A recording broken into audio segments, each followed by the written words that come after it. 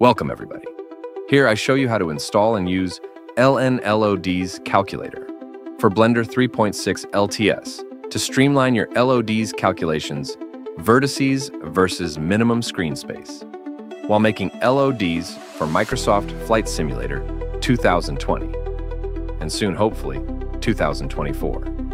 It offers a quick, clean interface and simplifies the process, removing a huge part of trial and error or countless calculations outside of Blender to achieve a result compliant with the new MSFS LODs restrictions.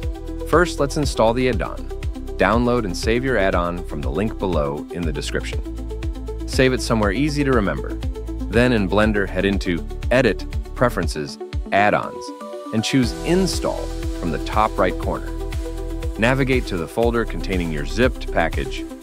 Don't unzip it. Then select it and press Install Add-on.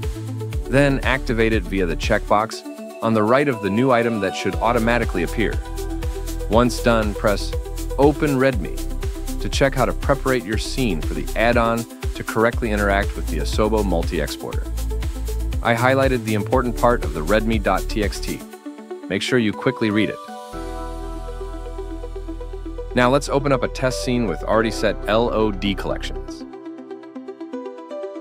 As you can see, I made the collections with the correct naming, and per each decreasing LOD, I have the number of vertices.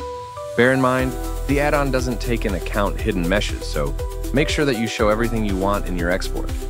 The number of vertices is autonomously calculated per collection, meaning while you have all your collections active, you see the total sum of vertices.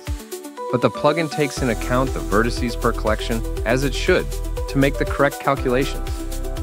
Now, before proceeding, let's set up the environment for the LODs calculator and the Asobo plugin to correctly interact. Open the Asobo multi-exporter plugin interface. Head into Objects and select the Grouped by Collections checkbox. Then press Reload LODs to make the Asobo exporter generate the correct structure for the plugin to input the new values into. Now we can head back to the LODs tab and press Calculate LOD Sizes. This will show you on screen the number of vertices of each LOD collection and the minimum required screen space for the simulator not to cut your 3D model off the scene.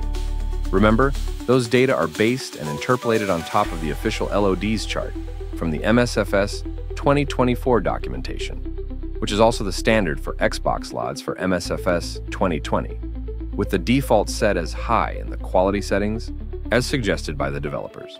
You also have a Clear Data button to remove all the data from the add-on if you want to recalculate from scratch, and a handy Use 2% margin in screen space checkbox, which allows you to have a little excess in the screen space values. Now, pressing Set LOD Values in Asobo Exporter transfers your calculated screen space data to the exporter add-on, taking into account, if specified, the +2% margin.